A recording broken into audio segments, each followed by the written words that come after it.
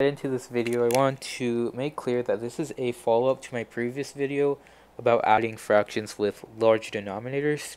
So if you're trying to get into this, maybe you should consider watching the previous video first, because that goes into the process in a lot more detail. In this video, I'm just going to be explaining how to add fractions with large denominators that have a factor in common. So let's get into this question. 7 divided by 20 plus 13 divided by 24. Now, as we did in the previous video, what we have to do is start off by finding the factor tree for both of these denominators, 20 and 24. 20 can be divided into 2 and 10. 10 can be divided into 2 and 5. We can't divide any of these other numbers any further, so let's leave it like that. Well, we can divide it by 1, but every number can be divided by 1, and it doesn't really help us here.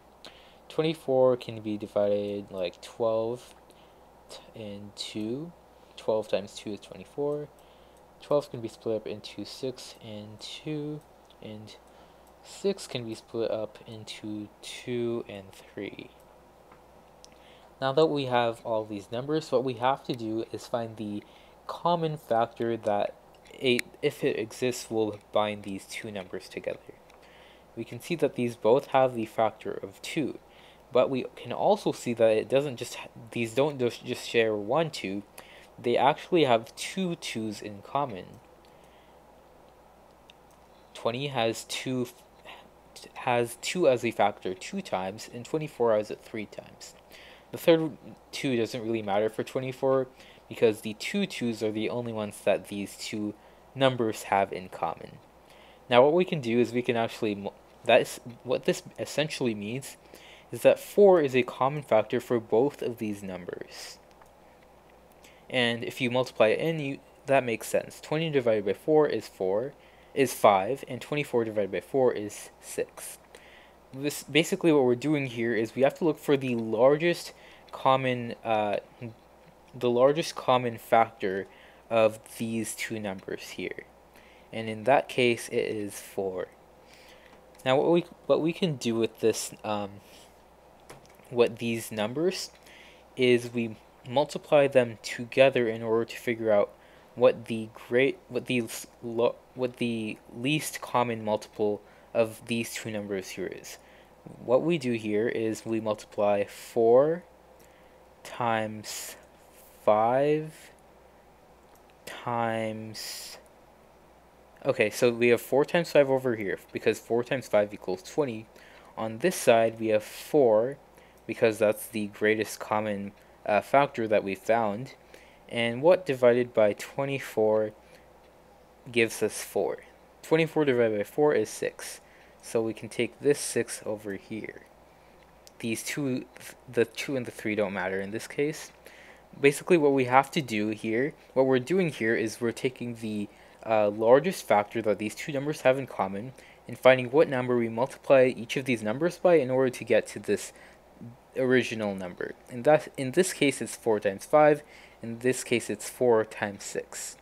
Now that we have these numbers, we can multiply them together in order to figure out what number we're putting as the denominator for the combined fraction. What we have to do is we multiply 4 times 5 times 6. And we already have 2 4's on both sides, so we don't do 2 4's over here. There's already 2 4's.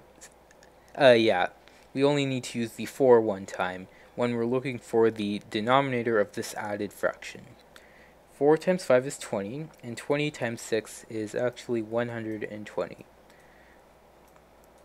So the least common multiple of 20 and 24 is 120. Now what we have to do is figure out how many times 20 and 24 go into 120. 120 divided by 20 is 6, so we multiply the top number by 6, and that's 7 times 6, which is 42. And 120 divided by 24 is actually 5, so we multiply this number by 5. 13 times 5, let's multiply that off to the side. 3 times 5 is 15. Carry the 1. 5 times 1 is 5.